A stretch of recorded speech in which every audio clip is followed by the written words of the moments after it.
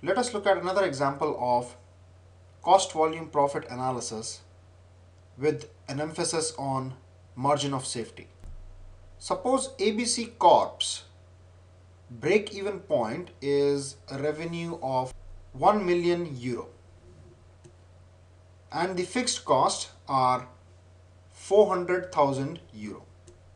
So basically ABC Corp's break-even point is at 1 million euro, which means that once it has hit a revenue of 1 million euro, it is in a position where it has recovered all its costs. Or in other words, it is in a no profit, no loss situation. Now, out of the total cost, the fixed cost has been given to us, which is 400,000 euro. Now, with this information, we are being asked to find out first, compute the contribution margin percentage. Second, compute the selling price if the variable costs are 12 euro per unit. And third, suppose 80,000 units are sold. Compute the margin of safety. So let us take each of these one by one. So let's first take A. So we are being asked to find out the contribution margin percentage. Now what is contribution margin? So contribution margin is nothing but the difference between the selling price and the variable cost, which initially goes towards the recovery of the fixed cost, and once the entire fixed costs have been recovered, then this contribution margin contributes towards profits for the company. So contribution margin is the difference between the unit selling price and the unit variable cost. Now, what is contribution margin percentage? So contribution margin percentage is the contribution margin divided by the selling price. Now, if we keep it like this, that is the contribution margin divided by the unit selling price, then we get the contribution margin ratio. And if we multiply this by 100, we get the contribution margin percentage. Now, in our case, we don't know the contribution margin. We don't even know the unit selling price or the unit variable cost. However, what we know is that the break-even point in terms of revenue is 1 million euro and the fixed cost is 400,000 euros. So now we have to find out a relationship between the contribution margin percentage, the break-even point, and the fixed cost. So this reminds me of the formula for the break-even point in terms of revenue. So break-even point in terms of revenue is the fixed cost divided by the contribution margin percentage. So here we know the break-even point in terms of revenue, which is 1 million euro. We also know the fixed cost, which is 400,000 euro. And we want to find out the contribution margin percentage, which we can do using this formula. Or 1 million is equal to 400,000 divided by contribution margin percent.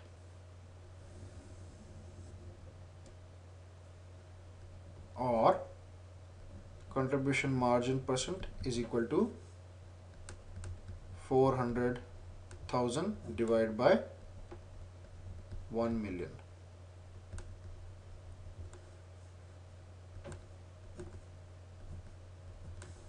So this is equal to 4 divided by 10, which is equal to 2 divided by 5. So this is the contribution margin ratio. Now if we want to find out the percentage, then we multiply this by 100. So 5 2s are 10 and then 0. So this is 40%.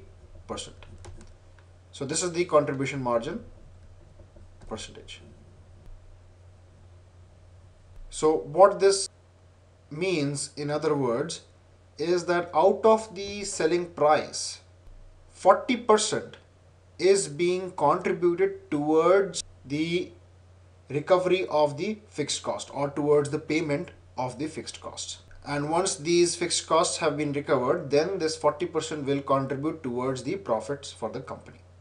Now let's move to the second point, which is compute the selling price if the variable costs are 12 euro per unit. So let's move to part B. So now we have to find out the selling price where the variable costs are 12 euro per unit. So now we have the break-even point in terms of revenue. We have the fixed cost. We have the variable cost per unit, and we want to find out the selling price.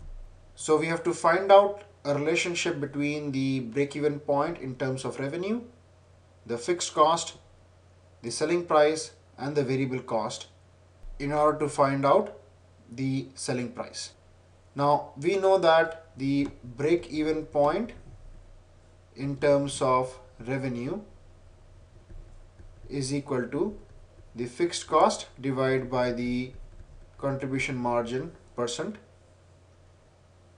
Now the contribution margin percent is nothing but contribution margin divided by the unit selling price. So this can also be written as F, and we can take this P on top. So multiplied by P divided by the contribution margin, and contribution margin is nothing but the unit selling price minus the unit variable cost. So this is the break-even point in terms of revenue. So now let's fill in all the values that we know. So break-even point is 1 million. Fixed cost is 400,000. Unit selling price is the unknown divided by the unit selling price minus the unit variable cost, which is 12.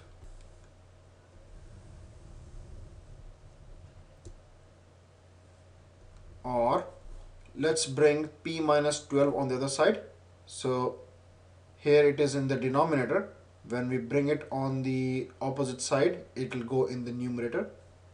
So 1 million multiplied by P minus 12 is equal to 400,000 P. Or let's open this bracket now. So 1 million P minus 12 million is equal to 400,000 P. Or so now let's bring the terms with the variable P on one side and the numbers on the other side. So we get 1 million P minus 400,000 P is equal to 12 million, or 1 million minus 400,000 is 600,000.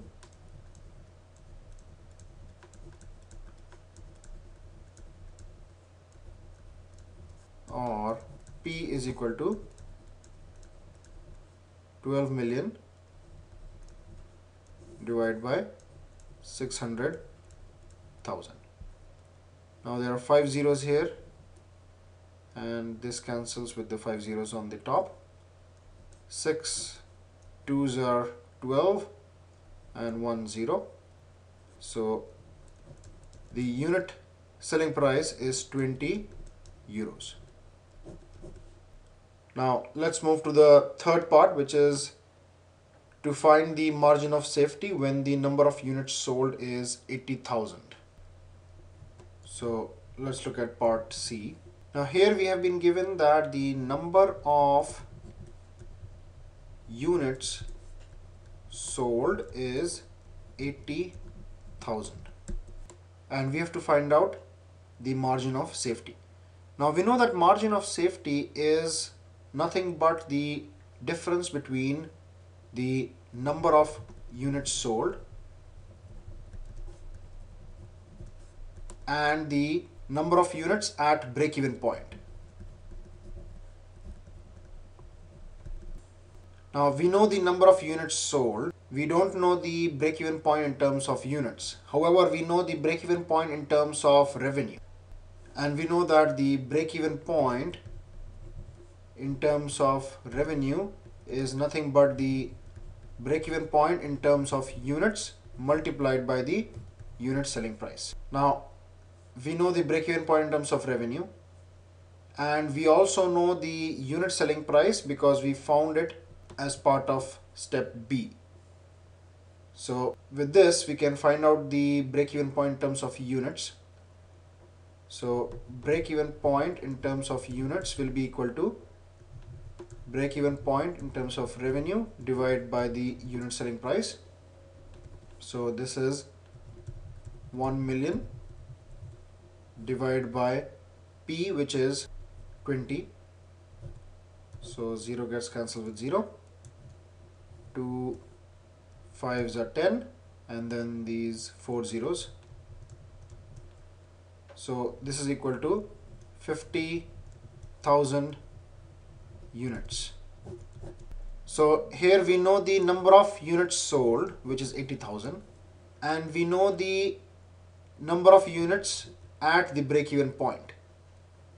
Now we know that margin of safety is number of units sold minus the break-even point in terms of units, or in other terms, margin of safety is the amount of sales that the company can afford to lose before it starts hitting the break-even point, and if it goes even below that, then it starts hitting losses. So as we had seen in the graph, let's say this is the fixed cost, this is the total cost, and this is the total revenue. On the x-axis we have the number of units sold, and on the y-axis we have the dollars.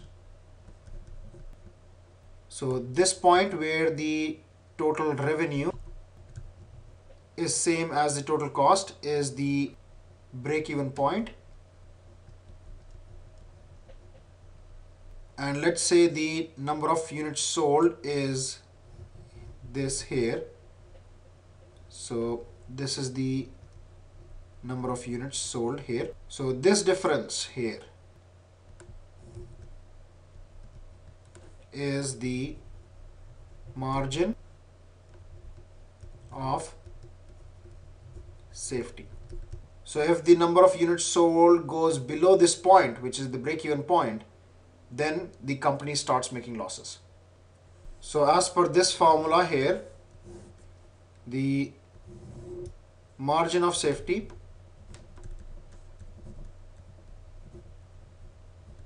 in our case is number of units sold, which is 80,000, minus the break-even point units, which is 50,000. So this is nothing but 30,000 units. So ABC Corp has 30,000 units of sales before it starts hitting losses.